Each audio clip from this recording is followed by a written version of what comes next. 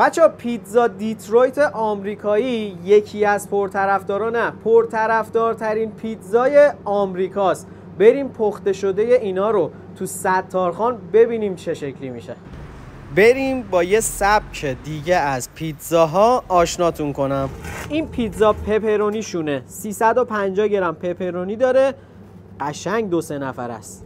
اینم پیتزای مخصوصشونه، اینم با سایزش بزرگه، 2 سایز دارن، کوچیک و بزرگ. اینم تقریبا 300 تا 350 گرم ژامبون گوشت و مرغ داره. اینم پیتزا روسبیف 2 نفره شونه، این سایزش کوچیکتر از این یکی پیتزاست ولی همچنان 2 نفره است. این سایزش 150 گرم و بزرگش 250 گرم مغز راسته گوساله داخلش داره.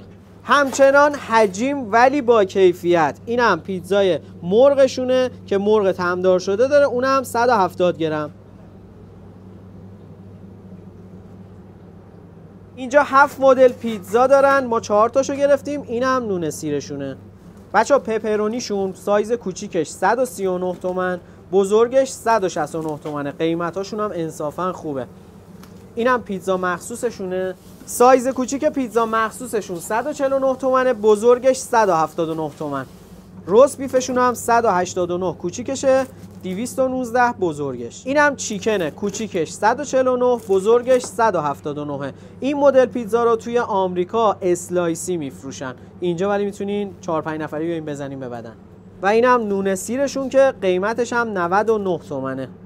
بچه اینجا استریت فکتوری تو ستارخان به تازگی افتتاح شده با پیتزاهای دیترویت آمریکایی. بریم پیش بنیامین. آقا خیلی مخلصیم ها.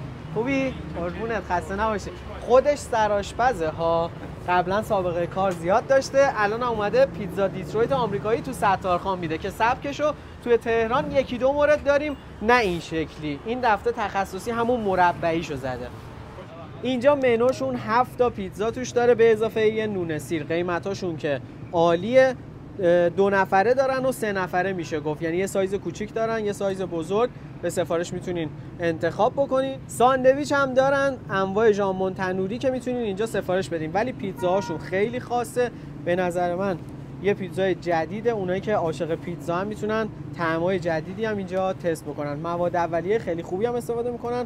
خود بنیامین سرآشپز خیلی ماهریه، یه سس کف خیلی خوشمزه درست کرده توی این پیتزاها که حتما باید تستش بکنین. بچه‌ها 2 مدل هم سس دستساز خودشون دارن، کرم چیز و چیلی تای، که هر چقدر بخواین رایگان بهتون میدن.